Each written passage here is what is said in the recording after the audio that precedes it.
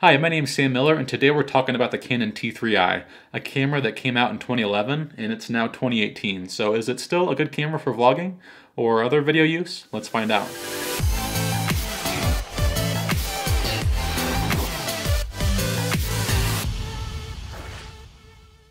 Okay, so let's talk about some of the key features of the T3i and what makes it different from some of the cameras that are available now. So the first thing right off the bat is it shoots 1080p and in both 30 and 24 frames a second. That's great. 24 frames a second, you can get that nice cinematic look, and 1080p is still enough these days.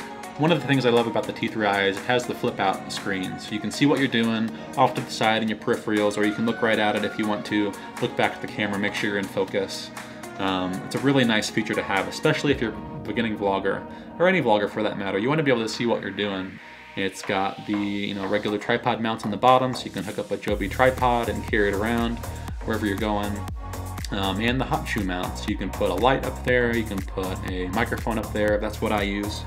Another thing that the camera's got going for it is it takes any EFS lens, or EF lens for that matter.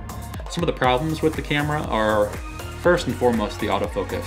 There is no autofocus on video mode for this camera. Now then, later editions of the same model, the T3i I believe does do autofocus in video shooting, but not this one. So that's the biggest drawback in my opinion. You can't get that wide angle you could if you had a full frame sensor. What really sets a video apart isn't necessarily the camera. A lot of people think, oh, if I had a better camera, I'd be able to take great videos. I'd be able to do that creamy slow-mo, and my videos would look great. But actually, it's really all about the lighting. You need great lighting. Right now, all I have is the natural lighting. It's not great, so my look here isn't fantastic. It's not super professional. Just working with what I've got. I think the T3i is still a better vlogging camera than an iPhone, even an iPhone 7. Can't say for the 10 since I haven't upgraded yet, but it's just real glass. There's just a different feel you get when you shoot video on a DSLR versus an iPhone camera. You have complete control over the ISO and the shutter speed and the aperture, whereas you don't with a phone camera unless you're using something like Filmic Pro, which costs money, and again, it's just a phone.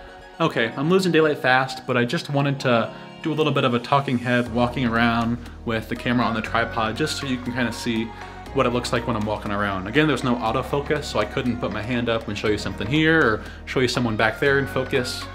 Whatever you set it at when you hit record is the focus you're gonna get. Now, I could flip my lens over to manual focus and do some adjustments while I go, but it's just a shot in the dark. There's really no guarantee that I'm gonna get a nice crispy focus from doing that. It's pretty late in the day, it's about 5 o'clock in the winter, so the natural light is fading fast, but depending on your needs, if you've got the on-camera mic like I do, and you're just walking around in natural daylight, it can take a pretty good shot.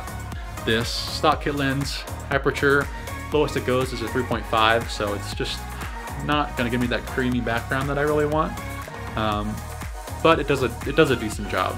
And again, this is a crop sensor camera, so I'm not gonna get that real wide shot that I could on a full frame camera.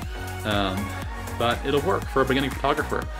So that's it. Thanks for watching. Again, I just wanted to give a quick shout out and say that the T3i is still a good camera to use in 2018 with a small asterisk depending on what your need is, if you can do without the autofocus, and if you can do with the kind of limitations in the sensor and the processing power. But again, it's a great camera, and let me know what you think in the comments. Thanks for watching, and we'll see you in the next one. Does it still have a place in videography and film?